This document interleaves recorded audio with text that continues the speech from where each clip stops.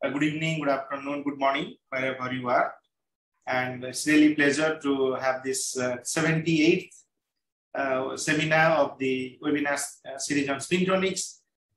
So on behalf of my W2S team, Dr. Brajbhushan Singh, Mr. Pushpendra Gupta, Mr. Satyaranjan Mohanty, and Mr. Ajay and others, I welcome you all to this seminar today. And now I would like to say a few lines about Professor Andreas Berger, who is working as the research director of CIC Nanoboom in San Sebastian, Spain since 2007, where he is also the group leader of the nanomagnetism research group. Dr. Berger received his PhD with distinction in 1993 from the Technical University in Aachen in Germany, where he worked on surface magnetism after receiving his physics master degree in 1989 from the University of Duisburg, Germany. From 1993 to 2001, he worked at the University of California and Argonne National Laboratory on numerous topics related to thin film magnetism and magneto-optics. In 2001, he moved to IBM's Almaden Research Center in San Jose in California under his transfer to Hitachi Global Storage Technology in 2003. Until that point, so for 2 years, he worked at IBM's Almaden. And at Hitachi, Dr. Berger was responsible for technical feasibility studies of novel thin film structures for disk storage applications and complementary scientific research efforts on novel magnetic materials. During the past 3 decades, Dr. Berger has worked on a multitude of scientific and engineering topics in the areas of physics and material science, and acquired wide-ranging expertise in numerous research fields, such as vacuum deposition technology, coating of functional thin film structures, surface science characterization techniques, nanostructured materials and particles, magnetic, optical, and electrical characterization of thin films, multi-layers and nanostructures, as well as optical probe and electron microscopy. In addition to his scientific work focus, Dr. Berger is also very actively involved within the scientific community as an editor for Journal Physics D and as a reviewer for numerous journals, funding and government agencies, as well as conference organizers. Professor Berger has co-authored more than 180 peer-reviewed papers in high-quality journals, and he is also the lead inventor on 17 issued US patents. He has been awarded the Research Visitor Fellowship from American Nuclear Society in 1991, the Fyodor Lenin Research Fellowship from Alexander von Humboldt Stiftung in 1993, the Bocuse Medal from Technical University Aachen in 1994, and invited guest professorship by University Henri Poincaré in Nancy in France, and in 2008 and 2009, as well as in 2010 and 2011, he got the Mexu Visitor Professorship by the Universidad Técnica Federico Santa Maria from Chile in 2011, as well as the Red Chile Espana en Nanomagnetismo Visiting Professorship by the Universidad de Santiago de Chile in Chile in 2013. So I have requested him to make the introduction a bit general for our young friends. And as I say all the time, that during the lecture, we don't take any questions. So if you have any question, then kindly write in the chat box or raise your hand. At the end of the lecture, we will take all the questions one by one. And just before we take the question answer session, I would request all of you to switch on your camera so that we can make a group photo for our souvenir. And then we come back to the question answer. So it's all yours, Andreas. We are really looking forward to a lecture. Thank you so much. Well, thank you very much for the kind introduction. So let me share my screen here. Let's hope this works. Share. It worked earlier. So yes, that looks, so can you see it? Yes, yes, absolutely. Very good. Thank you so very much. Thank you for the very kind introduction. I didn't realize you were going to read the whole short bio, otherwise I would have sent you a shorter version to not bore the audience too much. Thank you very much for the invitation. It's a delight to be here today and present some of our work to you. I should also apologize in advance because this isn't really spintronics, as I'm not the spintronics expert by se. I mean, even though I worked in related fields, I'm more of a magnetism person, so that's how I would consider myself. So this is more magnetism than it's spintronics, but maybe a kind of magnetism that'd be interesting for people to know that want to utilize specific or novel magnetic materials in their spintronics application. So the title of my talk is Materials with Designed. And now I cannot change. Let me just see if I can. I guess maybe I have to get out of the full screen mode. There we go. Yes, is it possible? You have some issues with the slideshow? Or? Pardon? Okay, no, it's all fine. Okay, please continue. Thanks.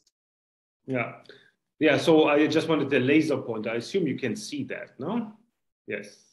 So the idea is to talk about materials with designed exchange coupling profiles, which allow us to give nanometer scale magnetization state control to materials, or you might want to call them metamaterials. So the outline of my talk you can see here on the next view graph. But before I get into this, I would like to take this opportunity to tell you a little bit about our institution here in Spain. As some of you may know it reasonably well, others will not. So I would like to say a little bit about CIC Nano Gune. I know that you have had other speakers from CIC Nano Gune.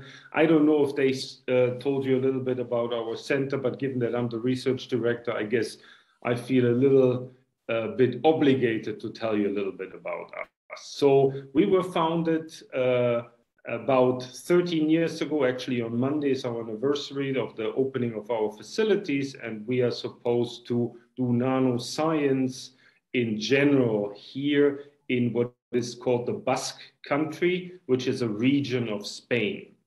And so in 2006, formally, basically private entity, which is like a foundation, a non-profit association, was founded to create the centers. And we don't need to go to the details of the ownership here, but we are affiliated with the university, but we are not a university center. So we are formally independent, which really helped in the build-up. In 2006, we got a grant from the Spanish government for the building of the center. And we have been recently by the Spanish government recognized as an excellence center, which is the María de Maeztu distinction. And this is a 5-year program, and this was just renewed. So we maintain our excellence, at least according to what the Spanish government tells us. So we were from the very beginning, and given that I'm not a Spanish person or a Basque person, the idea was to have a very international centers. So why Spain in general has a lot of quite good research centers, very few are really truly international. And that was from the very beginning goal of this. So we can see we have amongst our about 100 plus people from 26 countries, and you see your own country is being represented here as well. So from really around the globe, we have people here. Of course, the largest group is still from Spain because most of the technical people, administrative people also are locals, which is natural. But in terms of the research team, it's really very international. Now we have 10 research groups. The nanomagnetism group, my own, is the first one, and in terms of its founding, and you can see here Paolo Vavasori, which I understand gave a talk with you a while back, and he's a co-group leader of our magnetism group. Then we have a very successful group in nano-optics, in self-assembly, which is chemistry-based, nano-materials fabrication, nanobiomechanics, that really looks at kind of the mechanical dynamics of biomolecules, nano-device, which is Luis Hueso and Felix Casanova as the leaders, which is actually the biggest group. We have an electron microscopy team that is not so sizable, but does mostly the electron microscopy work that we do internally, but also for external services. We have a theory group that does mostly density functional theory calculation, a nanomaterials group that is utilizing mostly atomic layer deposition, are true experts there. a nanoimaging group that does scanning tunneling microscopy, and the newest group, which by now is a little bit bigger than the photo indicates, the nanoengineering group, that's really first also looking more towards applications. Now, the goal of our center is to do world-class science, but we're also supposed to make a real impact. And so we have, from the very get-go, looked for opportunities to have spin-off companies. And by now, we actually have 6 of those here, the first 5 listed. And the first one is actually by far the most successful, Graphenea, that has now almost 40 employees, one of the major independent suppliers of graphene in the world. So here you see a picture of San Sebastian. As you can see, we are on the coast here at the Atlantic Ocean. And down here, when the now open still photo area, you can see our research center that is on the campus of the local university, which is starting right here. But as I said, formally, we are independent and a private foundation. So we have a very nice facility, and that's still in excellent shape. As I said, it was opened 13 years ago. We have excellent laboratory equipment in the sub basement, which was designed to accommodate the most sensitive equipment that is utilized anywhere in the world, so that we have very good mechanical stability, electrical stability, thermal stability, and so on. And then we have the tower offices, mostly for our spin-off companies, and then offices and other labs for equipment that don't need the most sophisticated laboratory environments. So with that, let me come back to my talk. And here again is the outline. So I first want to give you an introduction so that you will all be able to follow why one would be interested in exchange coupling profiles, or the alternative terminology is graded materials. I want to say something around the materials design, then give you some basic structural magnetic characterization information that's important for us to be able to really see the effect of the exchange coupling profiles, and then explain to you what length scale this actually works. And that was a bit surprising to us as well, that this goes down really to the very small nanometer scale. And then recently we actually tried to apply what we learned with our magnetic characterization to design some magnetization states and properties, and really create kind of metamaterials that allow us to tune properties as we wish to, in particular, the thermal evolution of magnetization states, and I will conclude at the very end. So what I mentioned is this exchange graded material. So this falls under the overall category of graded materials. And so what do I mean with graded materials? So in general, it's always, or frequently, it's quite helpful to define something by defining its opposite. So what is not a graded material is something that is an abrupt material that has an exactly sharp atomic interface, where you go from material 1 to or material A to material B, really on the atomic length scale. And then associated with that, you would expect that physical properties, such as the magnetization or conductivity, density, or whatever you may be interested in, also has rather abrupt change at that very interface. So in contrast to this, then a graded material is where by design, you now put in a layer T here, in which the composition changes in a continuous fashion. Here it's shown linear, but of course it doesn't have to be linear. And thereby the physical properties also change in that linear behavior, so that you have this additional design knob by basically moving away from a sharp interface to a graded interface with a transition region T. Now, why is somebody interested in this? Why would you care about graded materials? And the reality is it's almost impossible not to have graded materials. They're actually far more common and they're difficult to avoid. And I'm showing you here 2 examples of where one happens. And one is from the semiconductor technology, where you look at the dopant concentration of a PN junction between boron and phosphorus. And you can see, well, there's a very, because this is a logarithmic scale, there's a very sharp doping profile actually, but it's not really abrupt. It is on the order of the 5 nanometer range. So it has a graded structure into it. And the reason for that is, well, that's what technology allows you to do. So, and many of you coming from the magnetism field may have had the task to grow metallic multilayers. And as you can see here, well, the multilayers grow nicely. You get a multilayer structure, but they're not atomically sharp. There's an intermixing region that generally you are unable to control. So it's difficult to avoid really this graded area. You get this naturally. And that this is not really just by design. You can see, or due to the resolution of the TEM picture, you can see the kind of the interface of the oxide layer on top. It's much sharper than what you get here in the transition region. So in most cases, even if you don't want to make a graded material, you do make one. So, and in a way, nanoscience, I'm coming from a nanoscience center, is basically the science of avoiding graded materials, meaning you have really layer by layer, atomic layer control of materials and making abrupt materials possible. And actually, due to a lot of hard work by many, many people, that has been achieved in a number of areas. And as you can see here, here's a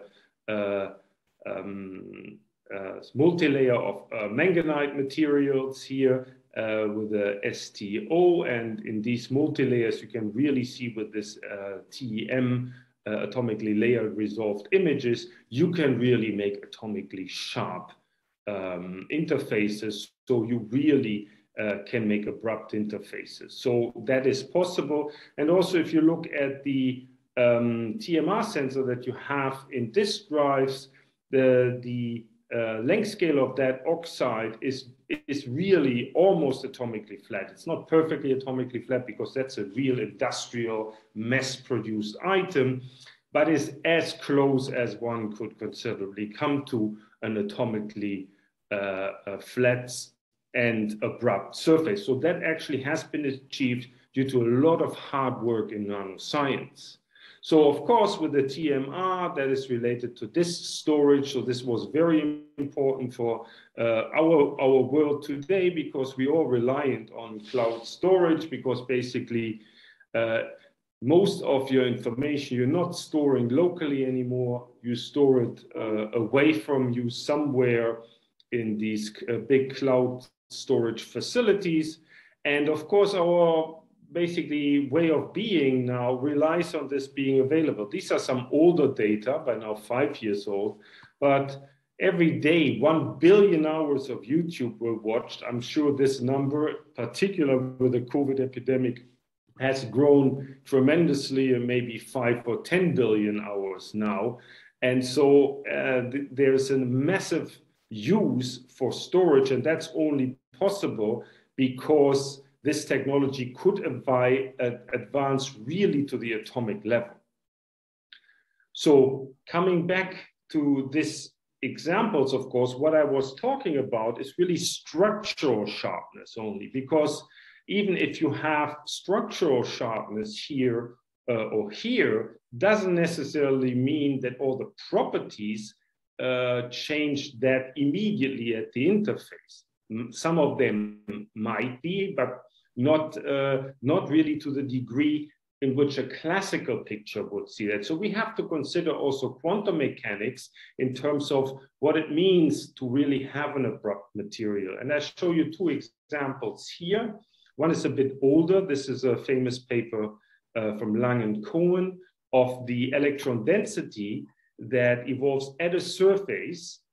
And as you can see, of course, the electrons don't stay in the quantum mechanical box if the box isn't infinitely high. They go outside, and thereby they redistribute the electron density, meaning even if the potential is abrupt, the resulting electron wave functions wouldn't be, because quantum mechanics rules at those dimensions. And that makes a big impact, for instance, in the optical properties. So even if you have a perfectly clean, flat surface, metal surface, you cannot really describe this accurately by a single dielectric constant.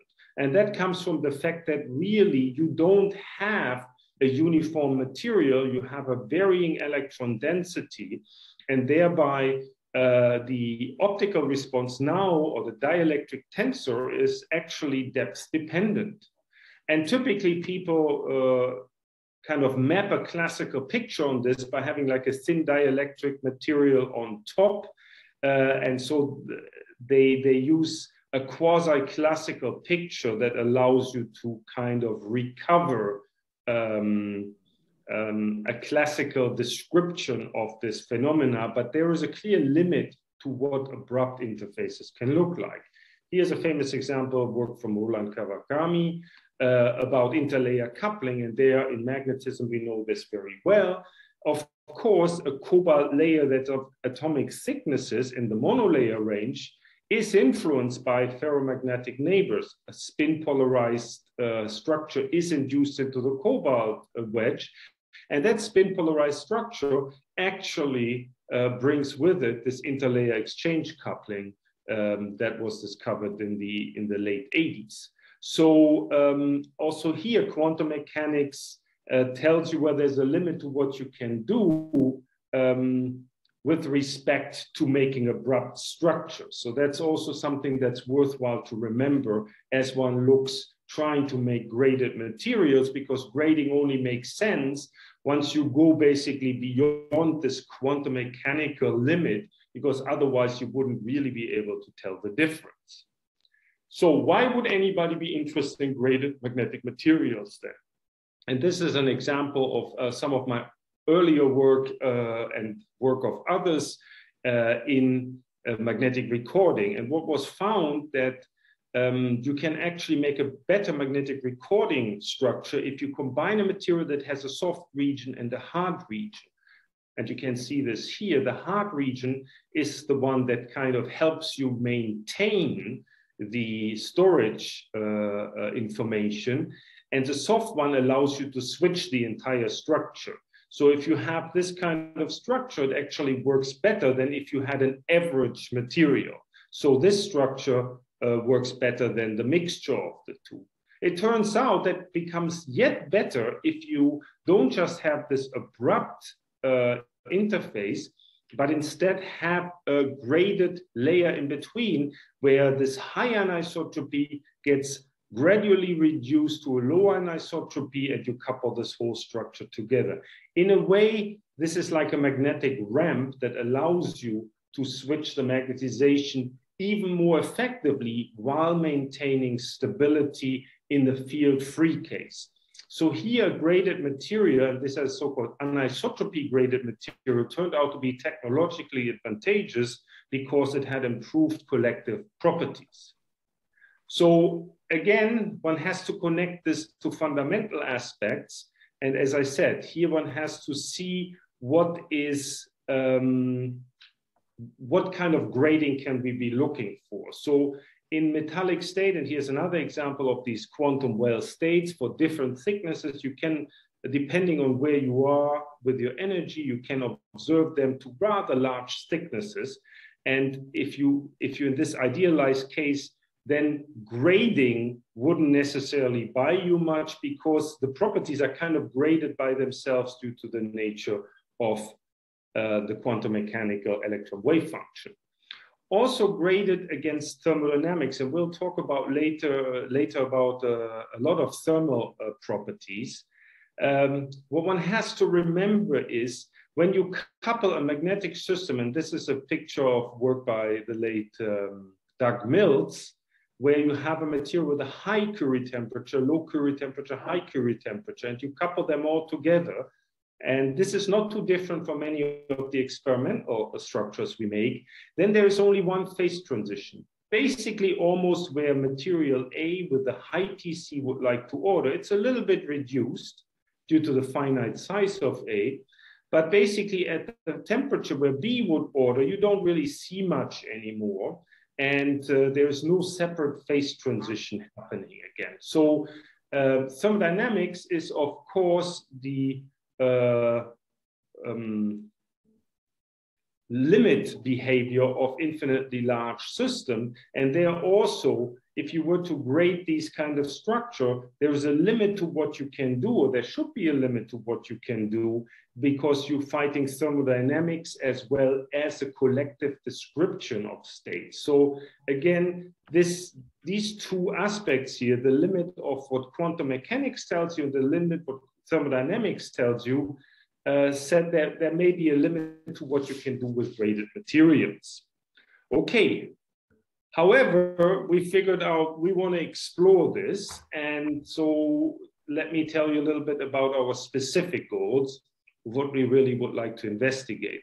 So what we wanted to do is vary the exchange interactions of a material in a well-defined design way and understand what the impact of that is.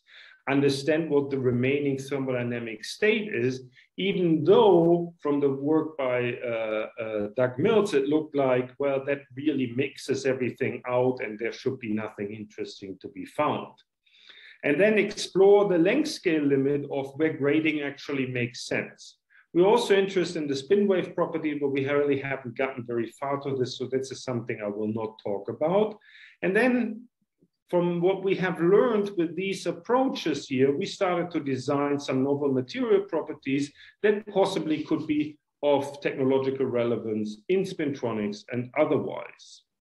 So what do you want to do now? So how did we go about it? So the first thing is, so we want a gradient, and that gradient should be one-dimensional. So ideally, we make a material where the gradient is only existent in one dimension and not in the others. So the best, as you will know when you grow materials, the best thing you can control is what happens as you grow the material. So along the depth of the film, you can vary the properties with virtually atomic precision, whereas that's not possible in the two lateral dimensions. So you want basically a material that has a depth gradient and is otherwise laterally uniform, so that you can really observe what the depth gradient does by itself in comparison to a sample where the depth gradient isn't there. So what you need to avoid are magnetic non-uniformities. And generally, magnetic non-uniformities come from easy access distributions in your material and from magnetostatics. And so to avoid this, so that these magnetic non-uniformities are not superimposed onto what that one-dimensional gradient does, our solution was we're making uniaxial epitaxial film that have an in-plane easy access. And so we have to make a single crystal gradient film with our deposition techniques. And if you achieve this, in principle, the magnetostatics here should be trivial. That would lead to a laterally uniform state, and then we could really see what the gradient is doing. That was our argument, and that's how we went about it. So let me talk about the specific material design, the basics, and the basic structural characterization of these structures there. Okay, so here's the base structure, which by itself isn't graded yet. So we do all our films, the magneton sputtering system here. And our go-to system for in-plane uniaxial films is basically make a cobalt film with that surface orientation that has a C-axis in the plane of the film. Now, to get that surface orientation, you have to follow this epitaxial recipe, and we're using silicon. You can use other substrates. There are actually other substrates that are more suitable, but silicon is cheap, so that's an easy way to do this on a larger scale and not spend a leg and an arm. So you grow silver on top of that, chromium on top of this, and then if you do this right, find the right growth rates and deposition conditions, then you get a nice single crystal cobalt film that has the easy access in plane. And so if we do the XRD scan, and these are the logarithmic, intensities here. Of course, the biggest peak is from silicon, but you see all the epitaxial peaks that are supposed to be there and nothing else. And the cobalt peak actually has a very nice and relatively narrow behavior. So we can grow this structure very well. Also, its magnetic behavior now really follows this ideal goal that we had to have a uniform magnetic state. What you see here, that may be a slightly unusual plot. This color-coded plot is the magnetization as a function of the applied field strength and as a function of the applied field angle. So if you're along the easy axis, which is at 0 and 180 degrees, nothing changes. You basically have full magnetization from the maximum field down to 0 field because you're along the easy axis already. If you go to the hard axis, then of course you can go to saturation, but once you go below the anisotropy field, the magnetization vanishes and goes to 0. And of course, you can see from the periodicity of the structure that we get, we really have 180-degree periodicity and therefore uniaxial anisotropy. And then you can try to take this whole data set and try to fit it with a single macro spin. And that, as you can see, fits the data almost perfectly well. That means our extended cobalt film sample really behaves like a single spin. And that's what we want as the base structure to be, because that means its magnetic behavior is very simple, does not have a superposition of a lateral distribution, and therefore anything that we now introduce in terms of graded structures should be detectable and visible. So that's a good start here. So then the first type material design that we did, because we expected that, well, we need to go to fairly large dimension to see any effect of the grading, is that tri-layer structure, where we basically started with the same structure here, but then on top of the cobalt, we grew a cobalt chromium graded structure that had kind of this kind of inverse bathtub profile, where the chromium concentration starts at 0, goes to maximum over a range of 18 nanometer, then is stable for 30 nanometer, and then gets reversed in its concentration profile. And then we put basically cobalt on top. So that's a symmetric tri-layer structure. And to all our samples, we put silicon oxide for oxidation protection. So what does this now do? Well, with the concentration of chromium, we weaken the ferromagnetism. That's well known for a long time. So the saturation magnetization goes down, but more importantly for our intent here, the Curie temperature is going down with the concentration. So what we end up with, if the concentration would correspond to something that we call a local Curie temperature, and I told you before, something like a local Curie temperature fundamentally doesn't really make sense, but we will see that practically it's a quite useful way of looking at this. Then our sample should have this bathtub Curie temperature profile in them. Yeah, so again, this is kind of, for the time being, a vague concept, this local Curie temperature, but this is basically just the local exchange coupling that we think we have due to the concentration translated into a temperature scale. So these structures now we can make basically with the same quality with which we could make the single cobalt film. As you can see, all the relevant peaks are here, and we get a single nice orientation for this entire stack of cobalt chromium. You can see that the position of that cobalt chromium peak here, that's the black data, moves slightly as we change the maximum concentration, which is as it should, because of course with the concentration the lattice parameter changes and therefore the 2 theta angle as well. At the same time, the full width half maximum of that peak is increasing as well. And so what does that mean? Is the actual epitaxy worse as we grow these samples? And it turns out that's not really the case, because of course that peak here contains now, because going back to the structure here, we have a cobalt film, a cobalt chromium film, and a cobalt film again. So that peak is a superposition of all these individual peaks coming from the different depths. So if you consider uniform alloy samples, which we have grown as well, you can see that the peak shifts. And because it shifts, this peak now is a superposition of two cobalt peaks and one cobalt chromium peak that's a little more shifted. And if you take that shift into consideration, you can really map the data. So we can actually, in these graded structures, achieve single crystalline identical quality throughout the entire concentration range. So we have consistent epitaxial quality. And of course, most importantly, we preserve the HCP structure that we want to get in-plane uniaxial magnetic behavior. So we did also then the azimuthal scans of our X-ray results, and they look exactly as they should. You have, of course, that uniaxial behavior of the in-plane scan, and that gets transferred in the epitaxial stack throughout the entire structure from the silicon to the silver to the chromium to the cobalt chromium, and every peak is at the right position here.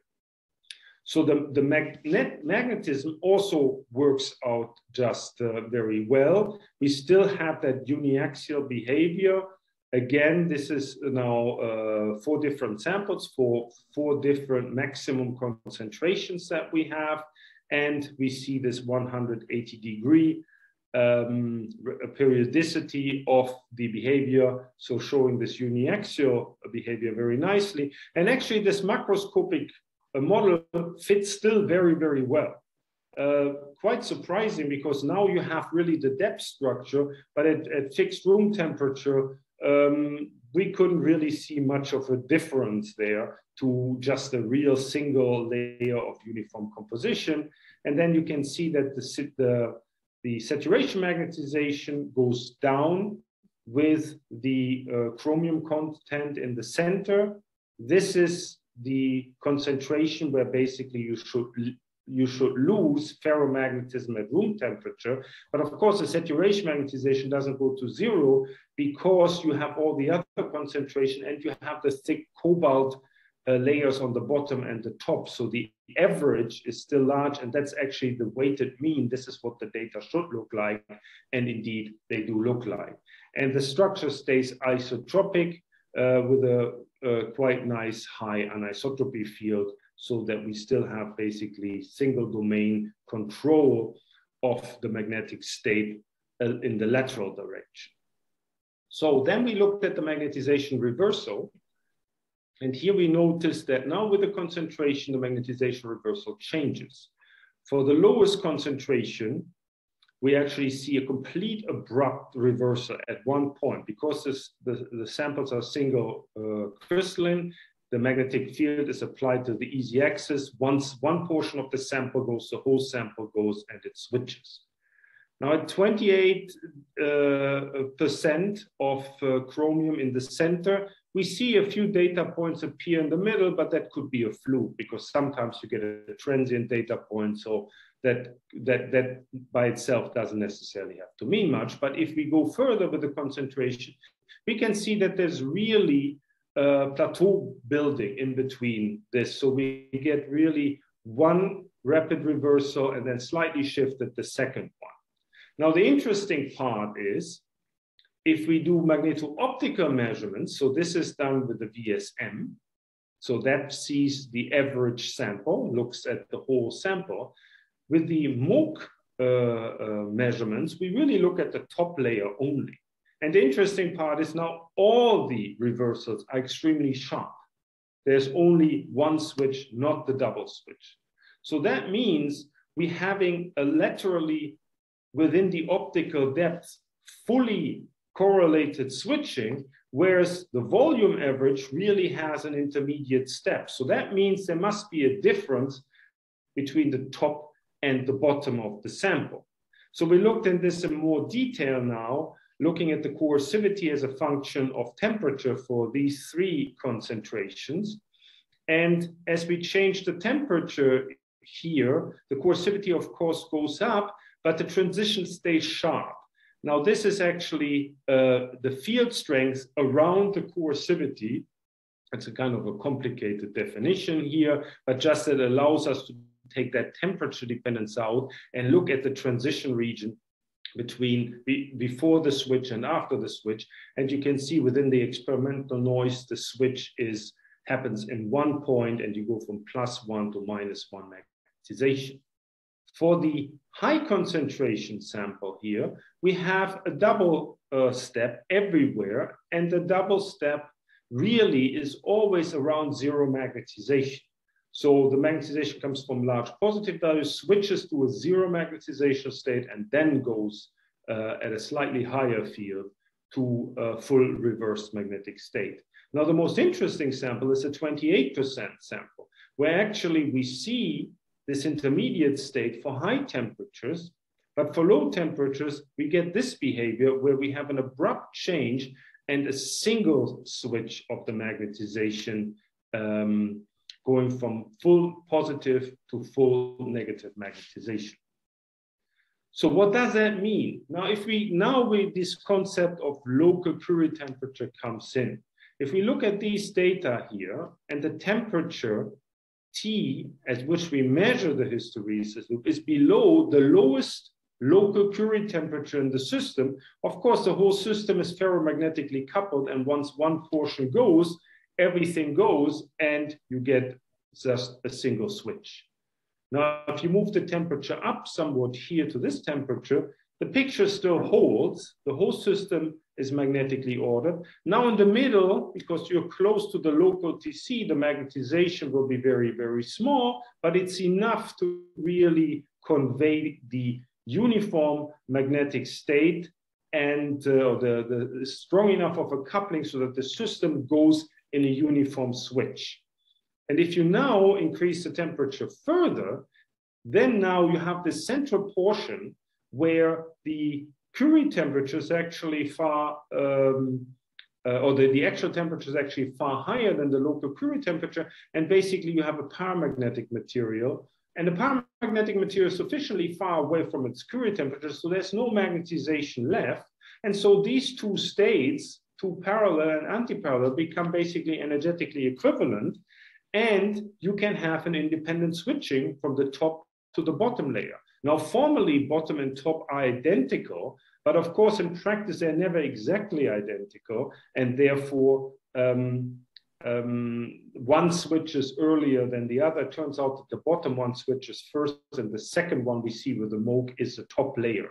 So basically, what we have here achieved is a temperature-dependent coupling, and of course, a very strong temperature dependence because it goes with the Curie temperature relation, or the disappearance of magnetism near the Curie temperature here. So we went with these types of samples now to our friends at NIST to do a polarized neutron reflectometry. And maybe given the time, I want to just highlight that they basically confirmed this picture. So they measured the structure and they get very nice structural coherence here. And you can see there's a substantial difference between 400 and 300 Kelvin, not here where you have the cobalt portions of the sample, but here right in the middle. Here the magnetization at 300 Kelvin really collapses, which then allows the individual reversal. And so we went with the neutron scatter through the entire cycle. And again, they can distinguish these three states where you have everything in the negative state, everything in the positive state, and this anti-parallel state. And so they measured really the reversal, and at low temperatures, this anti-parallel state never occurs because the magnetism in the center of the structure is strong enough. But then if you go to the interesting temperature range, that changes, and you can get now a probability of seeing that anti-parallel state. And at high enough temperatures, you really have like a field window where the whole sample is in this anti-parallel state. So that was very nice that the polarized neutron reflectometry was able to confirm our inference of what happens to these structures. So these structures, however, were pretty thick. And so we were wondering, how far can you take this? So we made these types of samples, now switching, but it's basically the same physics from cobalt chromium to cobalt ruthenium layers. We made them 100 nanometer thick, but now we made the gradient much steeper. So we use samples with 20 nanometer, 10 nanometer, and 5 nanometer oscillation period of the ruthenium variation. And the reason we used ruthenium was actually for the neutron scattering, because that's better for them to see and distinguish from chromium. Otherwise, from the magnetism point, they're both basically identical. And then we looked at this like before. Do we get single crystals? Yes, even with this oscillatory modulation of the structure, you get beautiful single crystals. Also, the single crystal orientation, or the single crystal lattice parameters, really kind of nicely in between the oscillating maximum and minimum concentration in each of these cases. And also the magnetism is preserved, the uniform lateral behavior, which is very important to interpret the data later. And so this all worked beautifully. And then we did neutron scattering data as well. And here you can see this is basically the modulation peak. And you can see there's a big asymmetry in the plus plus and minus minus reflectivity, which means that actually that oscillation of the structure is stronger in magnetics than in the structure. And that's the analyzed data here. Yes, because we use ruthenium, they could actually see the modulation of the structure, but actually the magnetism modulation is far more pronounced. And the nice thing is now that just from the data alone, you can see that that modulation gets stronger as you increase the temperature, simply by comparing, let's say, this data set of 50 Kelvin and 300 Kelvin. You can see that the peak goes up. That means the modulation of the magnetism must get stronger. And that's for one type of the sample. And the same happens here for the 10 nanometer sample. That means as we advance, as we increase the temperature, the modulation increases as well. Now, how do we understand that? Well, this is the corresponding profiles that we extracted from there. And of course, the regions of the low TC are closer at 300 Kelvin to TC, and therefore they fall off stronger than the other one. And that interpretation, of course, is just a confirmation of what we see in those Bragg peaks. And the same happens for the 10 nanometer sample. And now we have quantitatively followed this behavior, and we can really identify a Curie temperature for the low TC range, and we can follow Curie temperature behavior or the temperature behavior for the high TC range. Of course, we cannot go to very high temperatures, because at these high temperatures, we would destroy the sample, but you can see they really behave quite independently. And maybe because of the time, I don't go into the details of what we try to understand this quantitatively, which is a bit of a hand-waving instrument. So we use some mean field theory of kind of an expanded exchange coupling. But if we compare this to the data, we can understand the difference between the TCs here and there, and from that extract what the length scale is in which the magnetism starts behaving independently. And there are two different ways of analyzing the data. I don't want to go too much into the details here, but what the outcome is that these films show kind of a local thermodynamic behavior of any length scale that's larger than 1 to 2 nanometers. So even though formally, it's one Curie temperature, it's a fully exchange-coupled system to the entire structure, they behave as if it's really the local exchange coupling that determines what samples do thermally. And that came as a big surprise to us. We didn't really think that that would happen, that this is actually such a local behavior, but it is what the outcome is, and this is a quantitatively consistent interpretation. Now, there's good news here, because that means now you can really engineer and put things together on the 1 nanometer scale and really have kind of a local property. Remember that I told you, well, you want to design your materials, but there's a limit to that, because quantum mechanics and thermodynamics start intermixing things that are far away from each other, just to the sheer nature of thermodynamics and, of course, the delocalized electron wave function. But at about 1 nanometer or 2 nanometer, that actually stops being relevant, and really you have local properties that you can now define and design. So let me give you a few examples here of the design magnetization state and properties.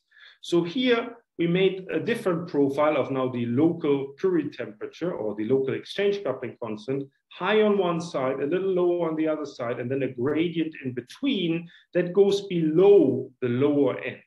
So what happens here now as a function of temperature? And again, you see the magnetization as a function of applied field and temperature here.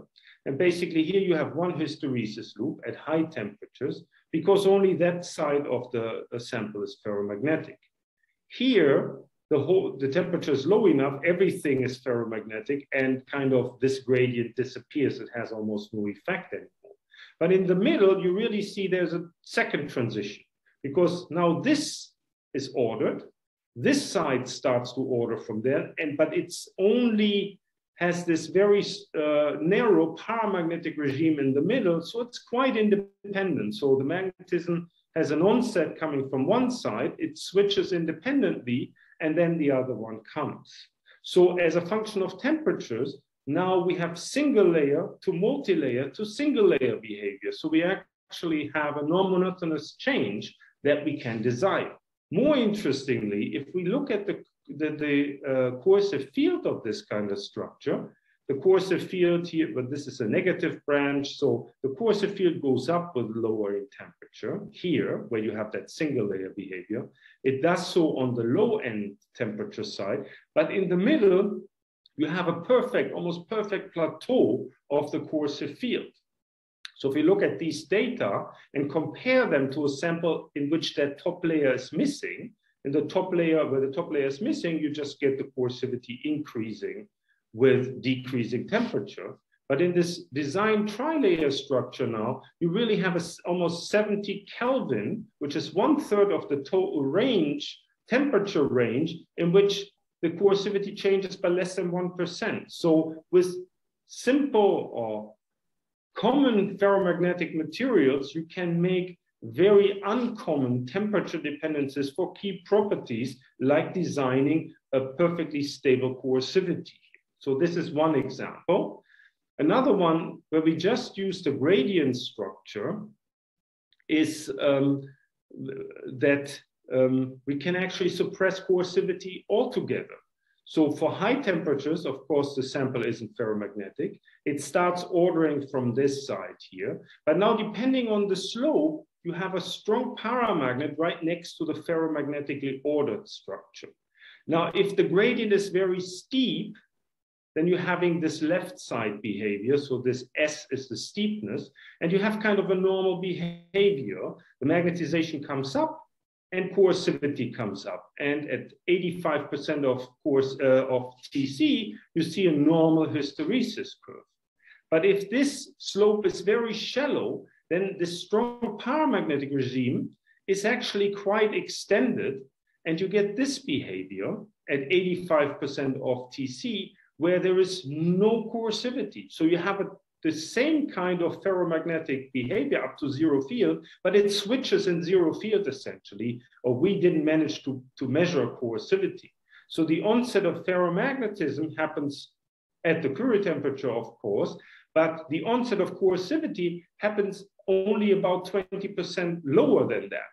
So you can really design a ferromagnet that, at least in a certain temperature range, which is quite considerable, about 20% of TC, is hysteresis free. And it's anisotropic too. So that's quite interesting that you're able to do this.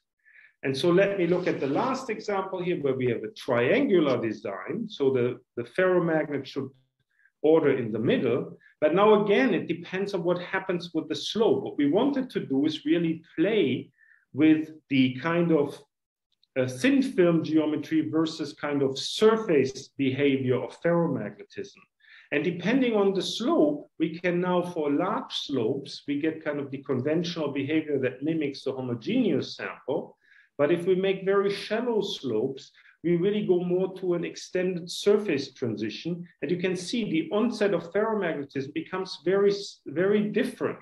So we actually can manipulate the phase transition and the onset of the temperature-dependent magnetization, and hereby basically suppress universality, because the system should be defined only by the dimension of the order parameter, the dimension of the system, but it's not. If we use this nanoscale structural device, we can actually vary the onset of magnetization. And what surprised us the most is the scaling actually is preserved. So if we take multiple field-dependent data, we get perfectly scaling properties. We get a very good fit to the scaling function, independent of what the slope is, but the critical exponent for the magnetization changes dramatically, and it changes from just under 0.5 for the homogeneous system to almost that value plus 1, so 1.4 in this case. So we have a very broad range in which we can modify the critical exponent that we didn't even think is possible. And I think, I'm not sure theory allows for that, but experimentally, that's what we observe. So with this last example, maybe I skip the summary and conclusion, given that I have talked for 51 minutes already, but maybe just point out again. So with this, what we learned that actually thermodynamics is defined on a very short length scale in ferromagnetism, and 1 to 2 nanometer defines of what the magnetic state is. And with that, you can really modify the temperature-dependent magnetization and coercivity behavior. And in structures that are fully ferromagnetic, they're nanoscale structures and they're fully ferromagnetically coupled. So they're really a new metamaterial, but with completely changed properties.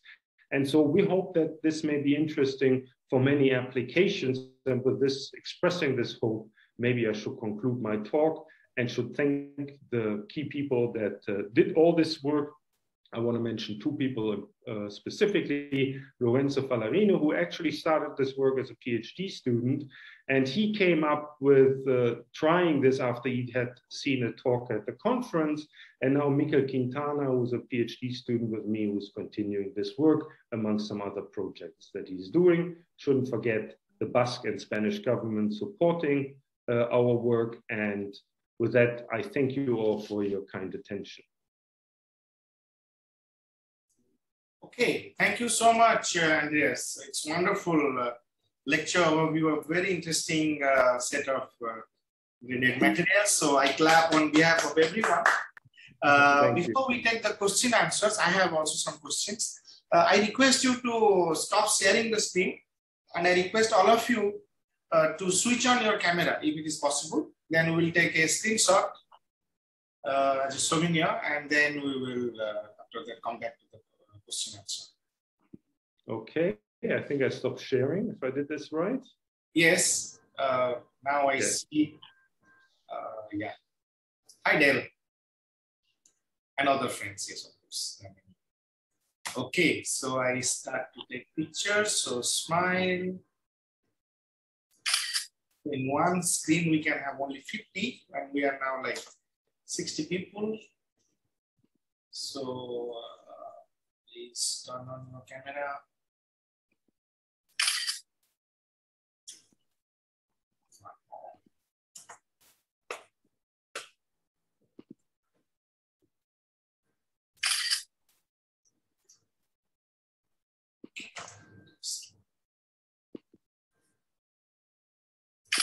All right, thank you so much. You may kindly stop the video, and you can share your screen again. Andreas, I'm sorry. Okay, so let me begin with some questions. While others, I request either you write the question in the chat box if you want me to read it for you, in case you have a microphone issue or so. And if you want to ask yourself, just raise your hand and I will come back to you. Okay, so in the beginning of the talk, you showed this grading thing, which is a very clever way of doing it. I wonder from where the anisotropy is getting induced. Do you apply magnetic field, or it's the oblique angle of incidence, or whatsoever it is? Are you referring to this one here, the graded, this one? Yes. Yeah, I mean, this is basically done due to the platinum content in the material. I mean, in real recording media. So what you do is the hard magnetic layer, which is typically the one that's far away from the recording head, typically has a platinum content of, I don't know, 16, 14%, and then here use a material that has a much lower platinum content because the anisotropy in these cobalt, platinum, chromium, boron alloys is dominated by the platinum content.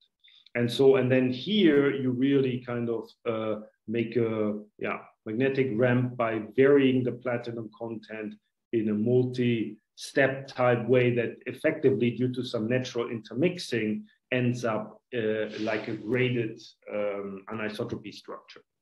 Okay, so the anisotropy is basically coming because of this cobalt platinum hybridized interface. Yes. Yes. Yeah. Okay. Okay. And no, but it's not the interface. It's really an alloy, right? It's a cobalt platinum alloy. Yeah, but I mean, we know the let's say the L10 ordered structures or this iron platinum, cobalt platinum. They have very high anisotropy because of this. Okay, some hybridized states. It's not interface between one layer to the other, but because of the elemental hybridization, you can say. Yes. Okay. All right. Towards the end, where you showed some very interesting results on these graded structures, but you said that hysteresis is free. So I wonder how it is a ferromagnet and free of hysteresis. So what is the mechanism behind that? Yeah, exactly, that's like this. Yeah. Could you kindly explain a little bit? Yeah, so actually I started to work on this while I was in industry already, because basically, in a way, this is what you would want. You want something that, well, not quite that, but you want something that switches easily but maintains the structure. And there we already had the idea, and actually I think that's one of the patents I have, where you put the ferromagnet right next to a material that's also a ferromagnet, but with a TC lower than the operating temperature. So if you make this profile very, very shallow here, then you have a small portion of the sample that's in a ferromagnetic state, so you have a ferromagnet altogether.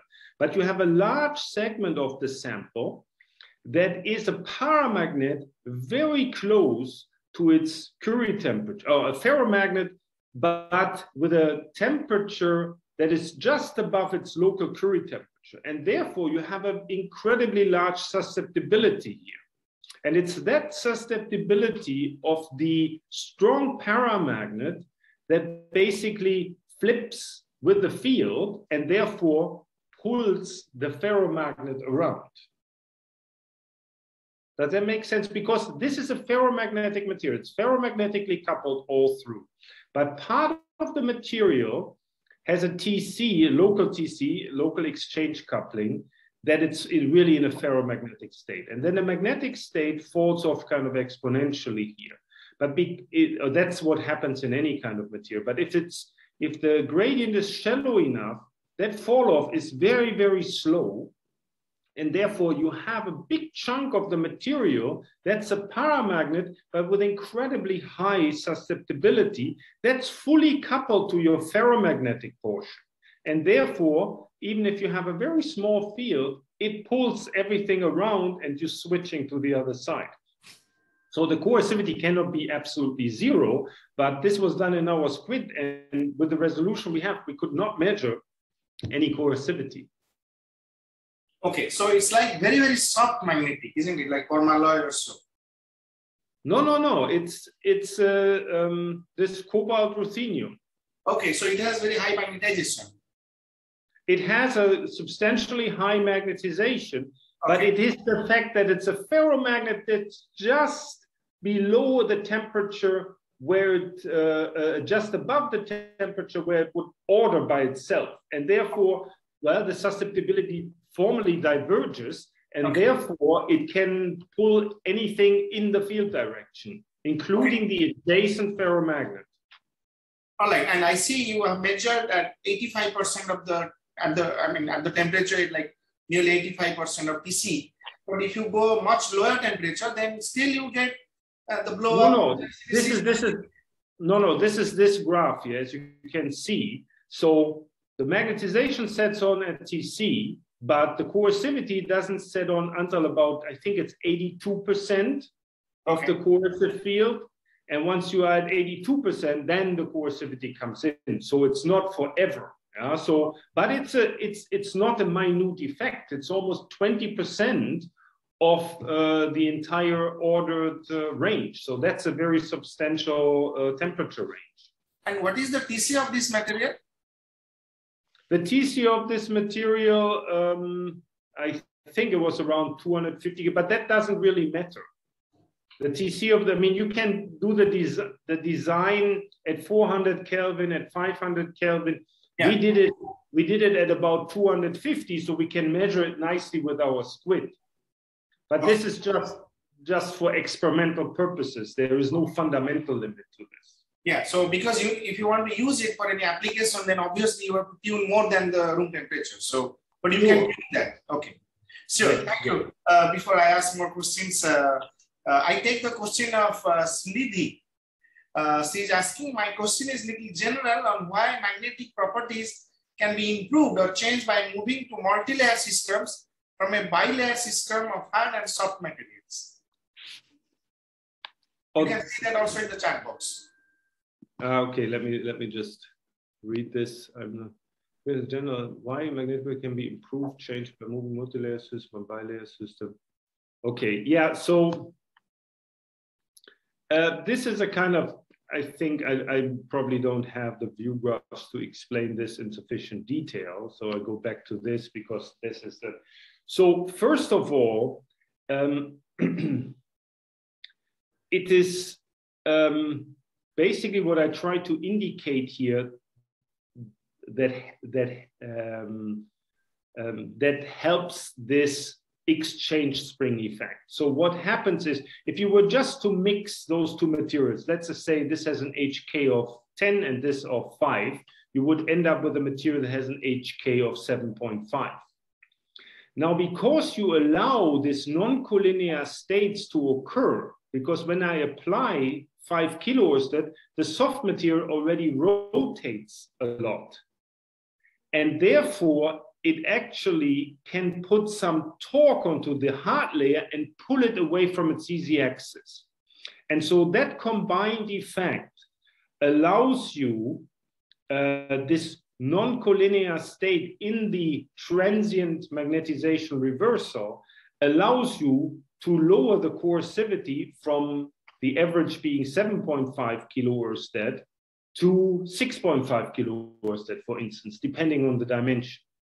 Yeah, so you need this non-collinear state to occur in the interface to make this improved collective behavior. Now, the detail of how this happens, of course, has something to do with the exchange coupling constant in the interface and the anisotropy gradient. And so what you can do when you have this multi-layer, you can really optimize the structure so that you form a quasi-domain wall, and that makes the process yet more effective. Yeah, so while you can go from 7,500 maybe to 6,500 Ørsted in coercivity, when you can now adjust the structure, so you get basically this non-collinear structure on the right length scale, you can go to 5,500 Ørsted, and therefore for the same stability point. And therefore you can adapt basically this non-collinear state to the optimum structure that it would have if you can design a material. And therefore, this graded structure works yet better than this bilayer structure, which by itself already works better than an average material. I hope I answered this question. Yeah, I think it's probably one of our, okay, see, write something again. So it means it helps in reducing the abruptness in one sense. Yes, in this case it does. Yes, in this case it actually does, and that's what I tried to explain in the beginning. In most, I mean, I went from kind of solid-state physics more to materials physics and interest in industry, and maybe now moving a bit back to condensed matter physics. In materials physics, what you're trying to do is really make abrupt interfaces to demonstrate that you have the control. But in terms of what you want to do, it may not be always the best. However, if you cannot make this abrupt interface to start with, you don't know if this is really what's happening here. So you have to start with an abrupt interface in terms of really understanding the ongoing physics or verifying what's happening. And then it turns out, oh, if we make the interface yet less abrupt, it actually works better. But to get to that knowledge point, you really have to have the control of kind of abrupt interfaces to begin with. All right, thank you so much. I hope Sridhi you got it. If not, let us know. Arvind, please unmute and ask. Yeah, thanks for this interesting talk. I have a question that I think you have not covered for this, but I would just like your comment on application of such materials for the spin waves. You mentioned that it could be interesting in the beginning. Oh, the spin wave. Yeah, so this actually there's a paper out by other groups that I kind of took on our designs, and there are a number of interesting properties related to spin waves, but also others. Because if you make this kind of graded structure, you also kind of lose the symmetry. Yeah. So with spin waves, of course, you're having these Damon-Eschbach modes that are located more towards one surface or the other. And if you make the surfaces unequal, they also become unequal and actually show a different left to right propagation difference. In addition, of course, you're losing kind of translational or inversion symmetry if you grade the material. And so there's actually the possibility that you have Jalosinski-Moria interaction in these kind of graded materials. Now, again, this is graded anisotropy that I'm showing here, but basically that is true for all kind of graded materials using the inversion, because now this side is not the same as this side. So that inversion symmetry is broken. So in principle, you could have Jalosinski-Moria interaction. And again, for the spin waves, now the ones that are located at opposite ends of the interface or have a depth structure that is not uniform, basically they will see the graded structure, and depending on where their largest amplitudes are in conjunction with the graded magnetization will show different properties than the ones that avoid those areas. So basically you can use that also to tune the spin wave structures that you have in these materials. But actually experimentally,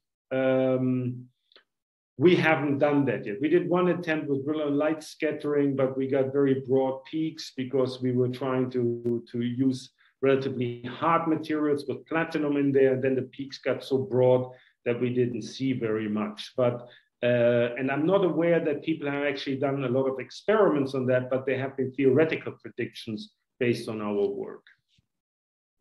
Okay, thank you.